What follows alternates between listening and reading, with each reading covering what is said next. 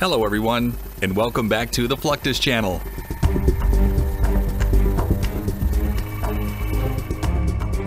Much like racing cars, warships are all about who's behind the wheel.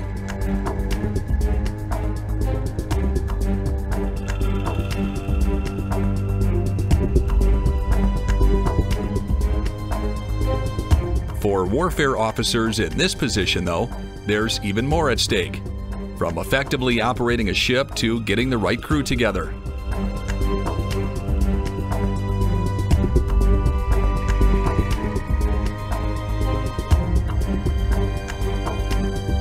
To fulfill that mission, international naval warfare training is crucial to success.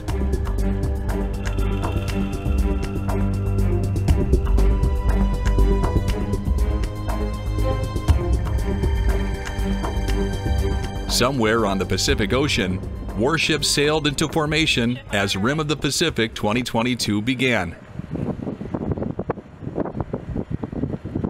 Stand by.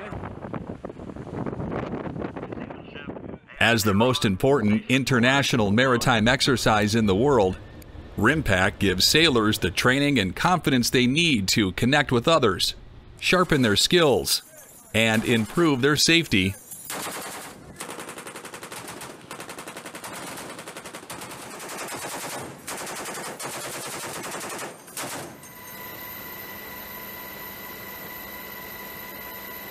Sailing from Southern California to Hawaii, this unique conference included more than 25,000 sailors.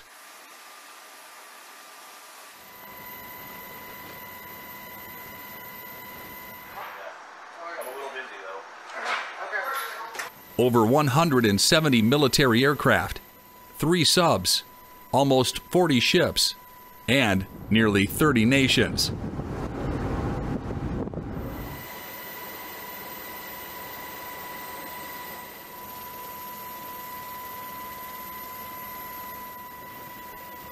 Started in the early 1970s, RIMPAC 2022 was the world's 28th sea-based exercise.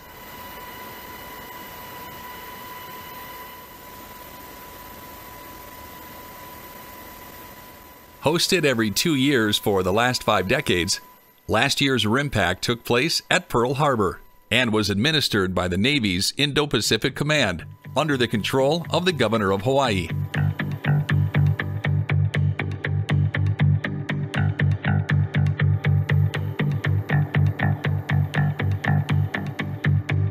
But that's not all. In addition to the Navy, other armed forces like Hawaii National Guard, Coast Guard, and Marine Corps join in the activities too.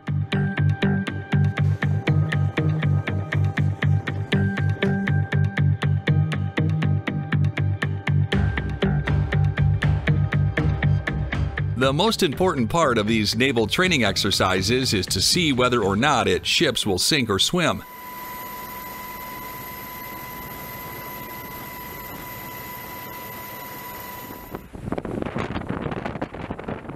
Literally. In 2022, the retired warship USS Denver was shipped out to sea for a sanctioned sinking exercise called Sinkex, which took place in Pearl Harbor at RIMPAC 2022.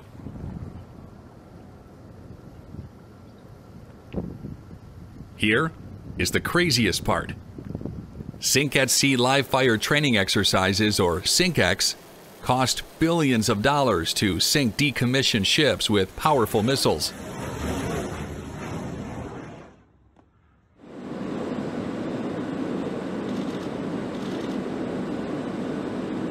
But not every ship is eligible for this honor.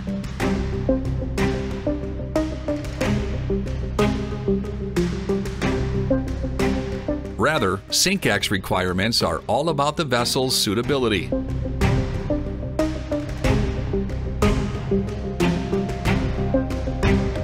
Everything from cost estimates and ship inspections is considered.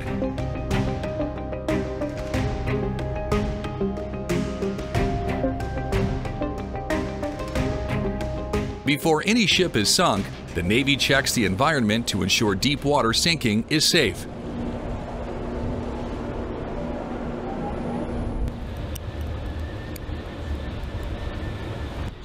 This includes removing hazardous waste from decommissioned ships before they sail to the bottom of the sea.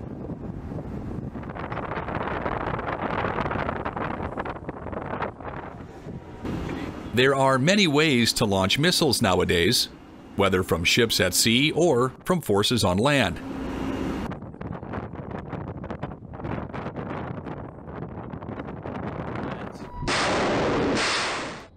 In September 2020, USS Shiloh, a guided missile cruiser, launched its Harpoon as part of Sinkex.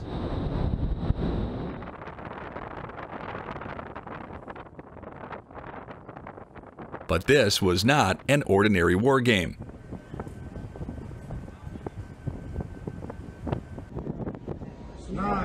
Meanwhile, at RIMPAC 2022, things got heated as military forces counted down from 10 for their heroic Harpoon missile launch.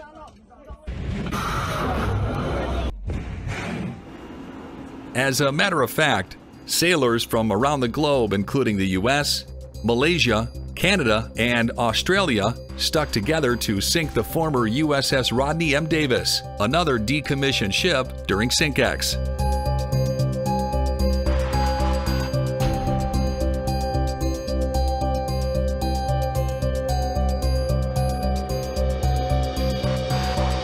But why, you might ask?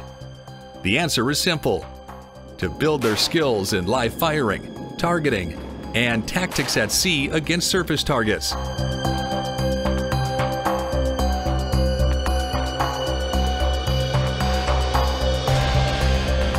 But here's the deal: decommissioned ships stay sunk at the bottom of the sea, meaning that they have to be environmentally friendly enough to avoid negatively impacting the seafloor.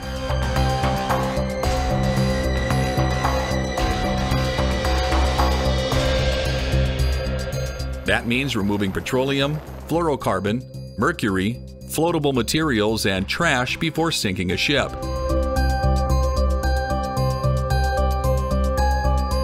You might be thinking to yourself, what about Canadian warships? Luckily for you, you'll be happy to know that Canadian military forces are also included in war games.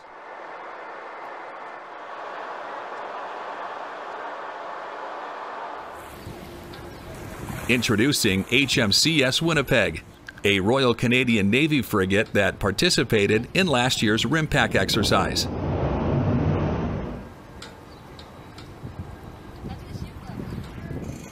However, instead of launching another Harpoon missile, this military ship participated in a naval torpedo exercise called Torpex that took place in the Pacific Ocean.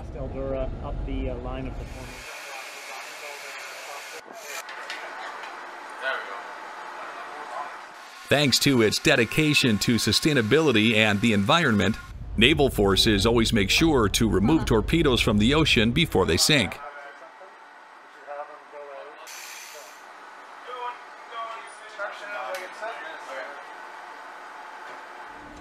These are typically recovered by smaller boats supported by air teams to avoid torpedoes becoming a part of the natural landscape.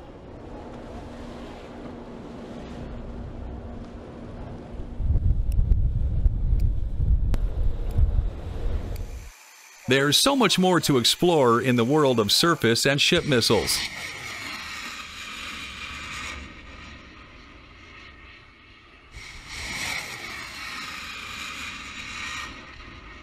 Speaking of sinking, at RIMPAC 2022, Marines from around the world, including Indonesia and America, joined forces with the Australian Army to conduct a live fire exercise with snipers at sea.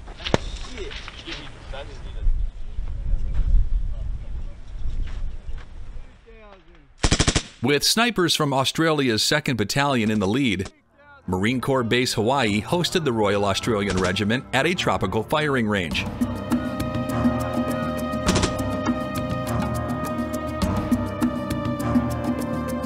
At this specific sniper live fire training, soldiers and sailors from around the planet gathered together to receive instructions from the Australian Army for their on-land mission.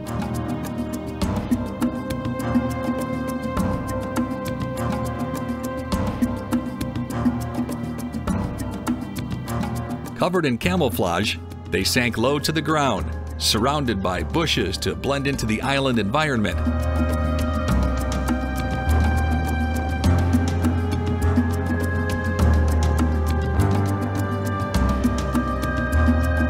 Equipped with high-caliber weaponry, Australia's 2nd Battalion ensured sailors and soldiers from other units had the knowledge it takes to hit a long-distance target.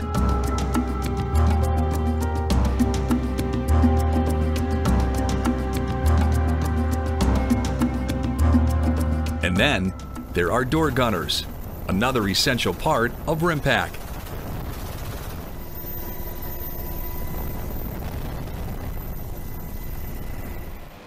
At Pohakulawa Training Area in 2012, soldiers from Marine Light Attack Helicopter Squadron 169 performed live-fire training and aerial patrol over the Hawaiian Islands.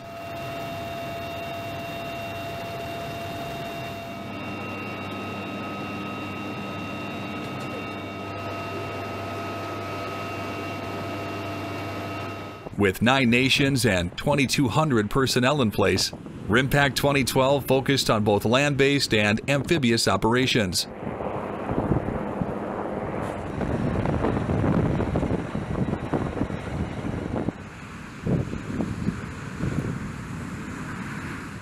You might be wondering to yourself, why is this so important? The solution is surprisingly simple: to enhance joint and multinational interoperability.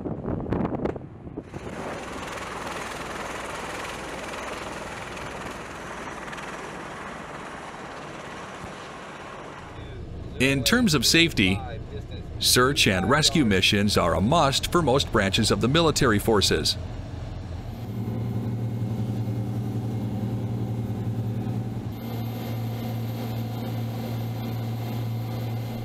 That's why Coast Guardsmen and sailors honed these necessary skills as part of the 2014 RIMPAC exercise in Hawaii. 21 degrees, 16 minutes.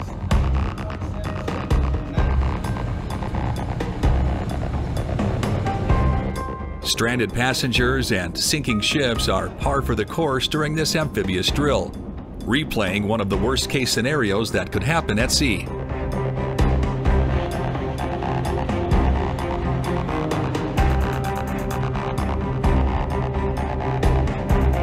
Maneuvering drills were also critical for sailors to master during this mission.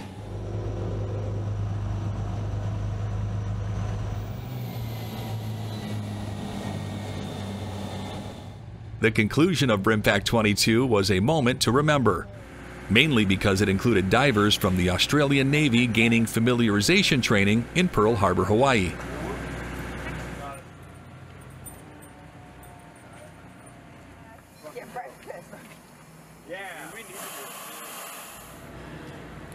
Based at Mobile Diving and Salvage Unit 1, they suited up with the proper diving gear to prepare to explore the ocean floor.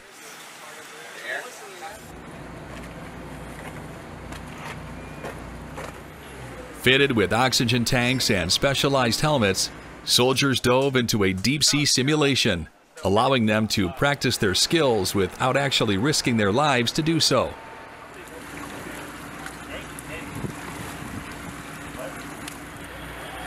Once they gain familiarity with this diving practice, they're ready to go into open water.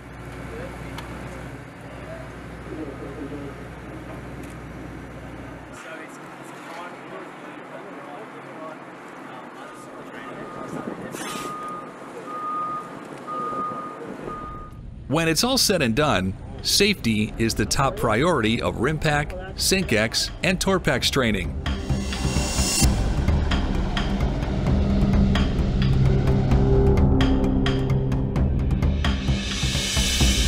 With so much money put into these training sessions with torpedoes, harpoons, missiles, and more, it's no wonder why the U.S. has one of the most powerful naval forces in the world.